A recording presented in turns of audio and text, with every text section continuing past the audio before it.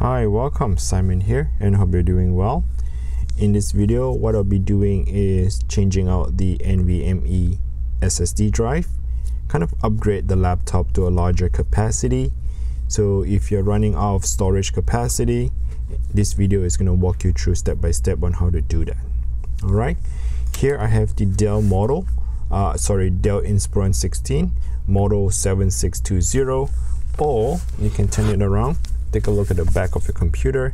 You should be able to identify is P119F.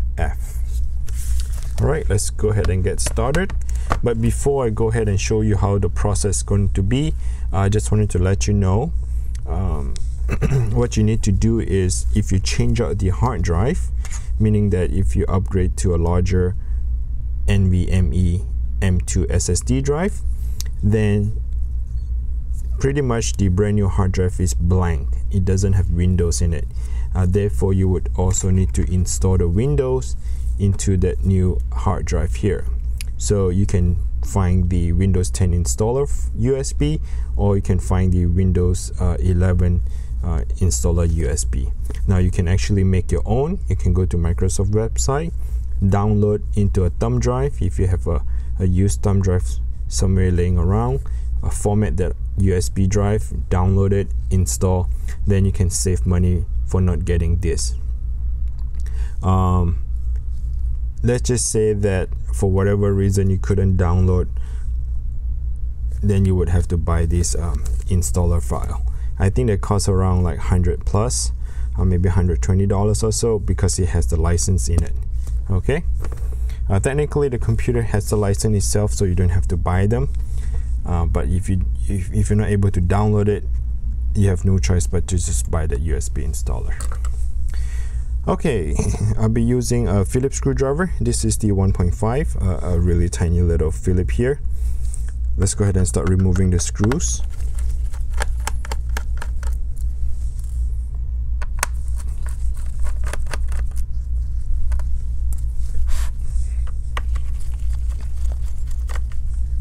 There are 2 screws in the center of the laptop and 4 screws at the bottom of your laptop.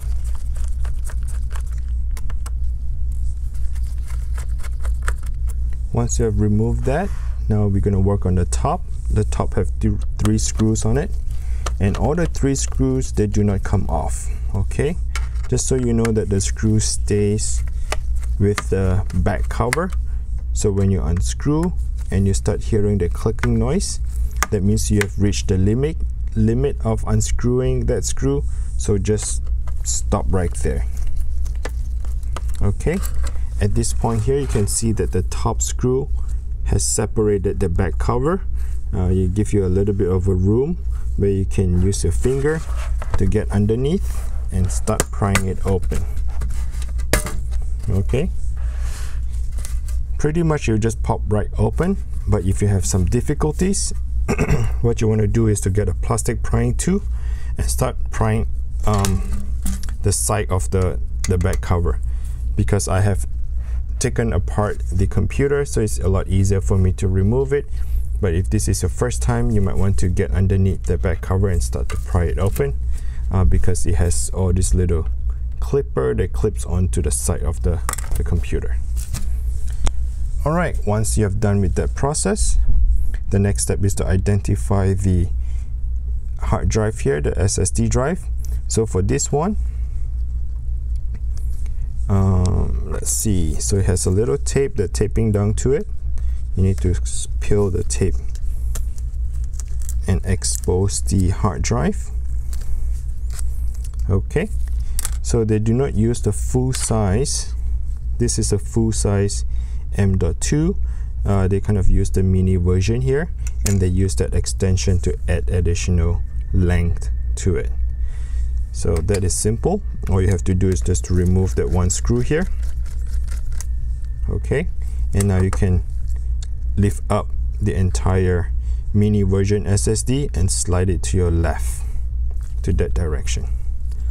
Okay, you can buy the same SSD. Technically it is the mini version of it, but if you went and purchased the the full version of the M2, all you have to do is just to slide it back in, making sure the gap matches the one here at the bottom.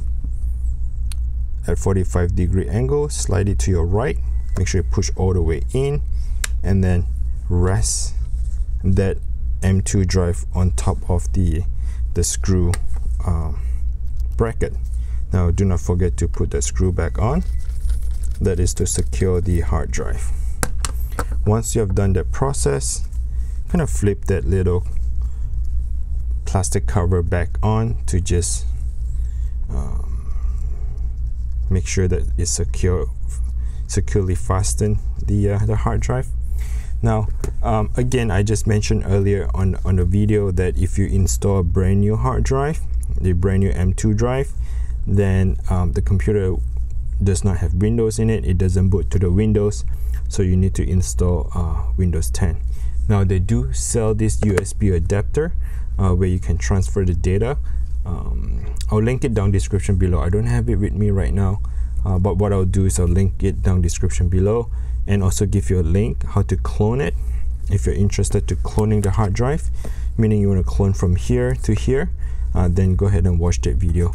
It has the tools that you need to buy, as well as the software. Alright, I hope this video is helpful. Thanks for watching. Please make sure you smash the like button for me, and if you haven't subscribed, feel free to subscribe. Until next time, take care and bye now.